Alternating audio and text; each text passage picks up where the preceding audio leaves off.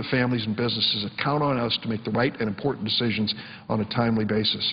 So I urge my colleague on the Republican side, wage a debate, wage a spirited debate in defense of what you believe in, and we will too on the other side, but let's not drag this out for days and days and weeks. We don't have that much time. We've got to get down to business. Mr. President, I yield the floor. Mr. President. The junior senator from Virginia. Mr. President, I will be very brief, but I just want to commend my colleague and friend, the senator from Illinois, for his comments today and affirm his sentiments. We've got two problems in front of us right now. One, an immediate problem on raising the debt ceiling, which, if we have a downgrade in our debt, will be a tax increase on every American family, every American business, in the cost of higher interest rates. We have to get that debt ceiling raised. That has been something I've been advocating for over a year. But we also have to take the second step, and that is to put in place a long-term deficit reduction plan. And my friend, the senator from Illinois, and I and others have been working on this. The senator from Georgia and I started this over a year ago, but we had something that I believe, as a new senator, was pretty significant this morning, where virtually half the United States Senate came bipartisan way and said, hey, it ain't perfect, but this makes sense as a way to move forward. We've got to do our jobs, and I want to particularly thank the senator from Illinois, who has worked so hard on preserving the safety net in these discussions. Some of my colleagues on the Republican side who recognize we've got to sort through a way to reform our tax code in a meaningful way. These are acts of political courage, and I commend them both. And with that, Mr. President, I yield the floor and note the absence of a quorum. The clerk will call the roll. Mr. Akaka.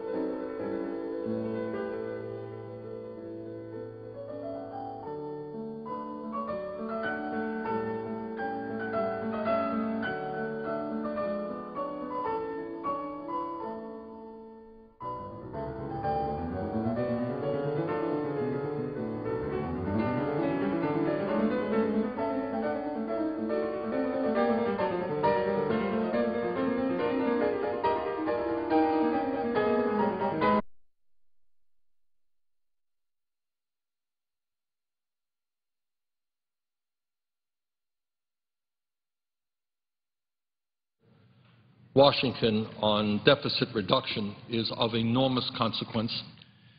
It will impact not only our generation, but the decisions reached will impact our children and our grandchildren and the future of our country. And it is terribly, terribly important that the American people become engaged in this debate. I fear that if they do not, if we leave the discussions totally to folks inside the Beltway, that the results will be a disaster for tens of millions of working families, for the elderly, for the sick, for the children, for the environment, and for the future of our nation. So my plea today is that for the American people to get heavily involved, to get on the phone, to call up their senators, their members of Congress, to demand not whether the budget deal that is reached is a big deal or a small deal or a medium-sized deal, but that the budget agreement that is reached is a fair deal, one that reflects the values of our country, one that understands what is going on in the economy today, one that addresses the issue of how we got into this horrendous deficit situation in the first place. And when we talk about a fair deal, one has got to understand what the American economy is today, and that is that we have a middle class that is collapsing, we have poverty increasing, and we have a growing gap between the very wealthiest people in our country and everybody else.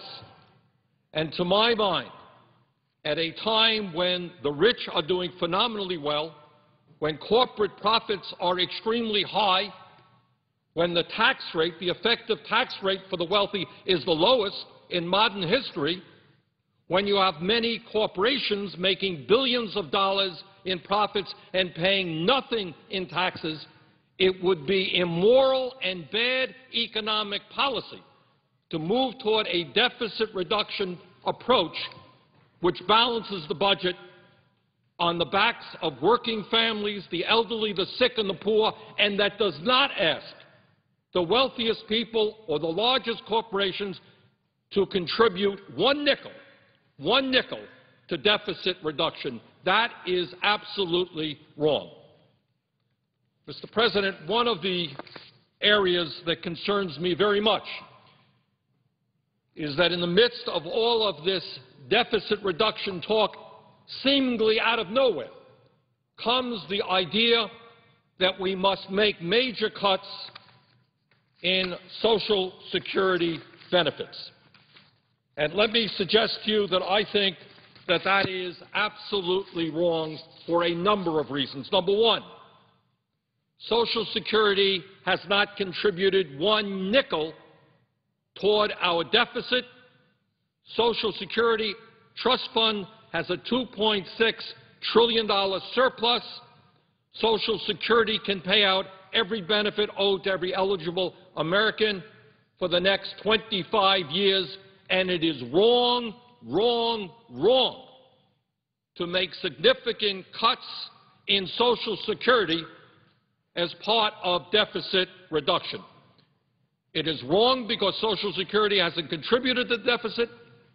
It is wrong because President Obama specifically campaigned against any cuts towards Social Security, and it is wrong because cutting Social Security would hurt in a very significant way millions of the most vulnerable people in our country.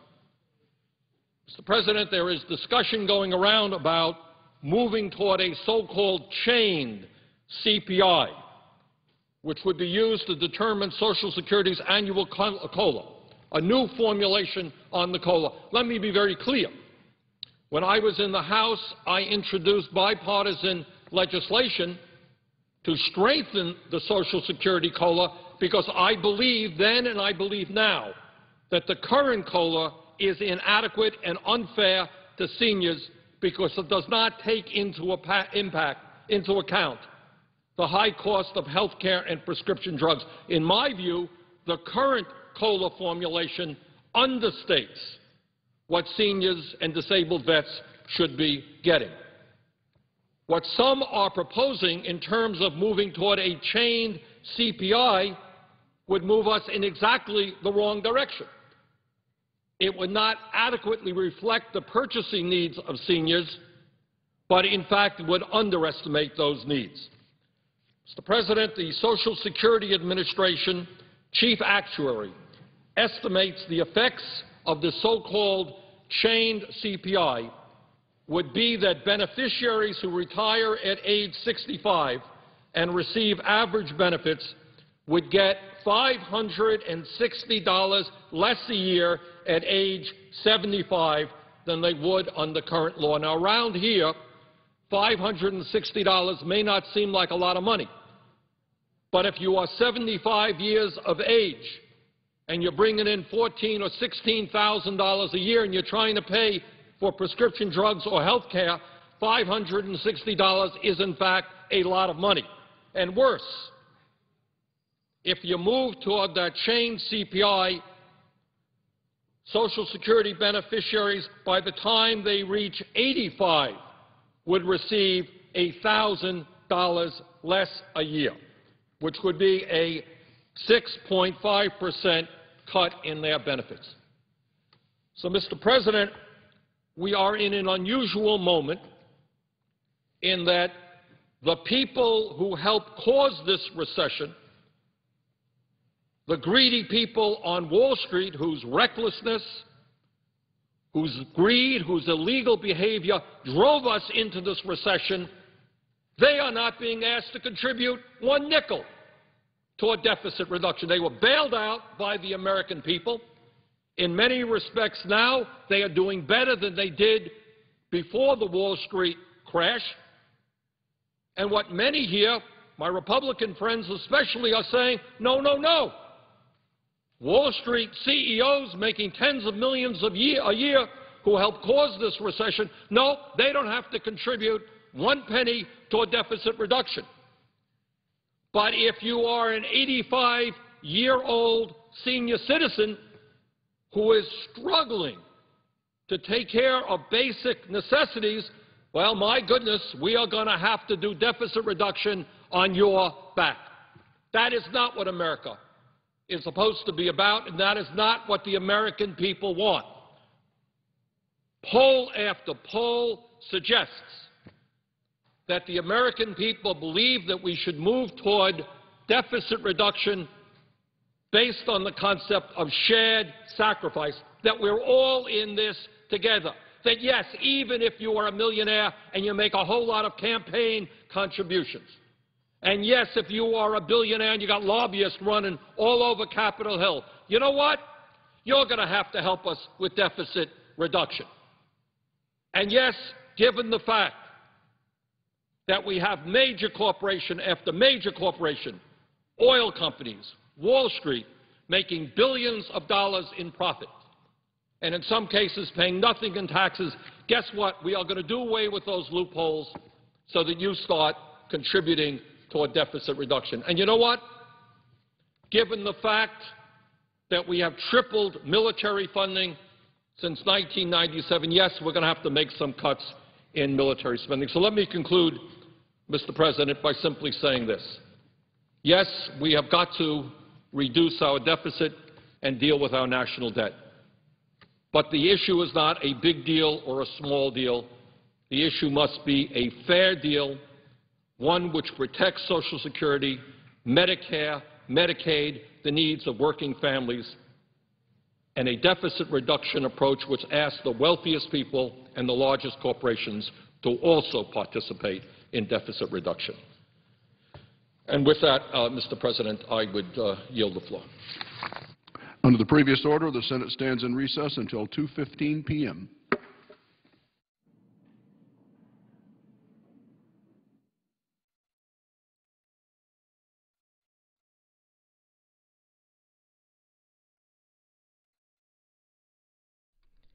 The Senate is in recess for their weekly party meetings. They're back at 2:15 p.m. Eastern for more debate on the $144 billion military construction Veterans Affairs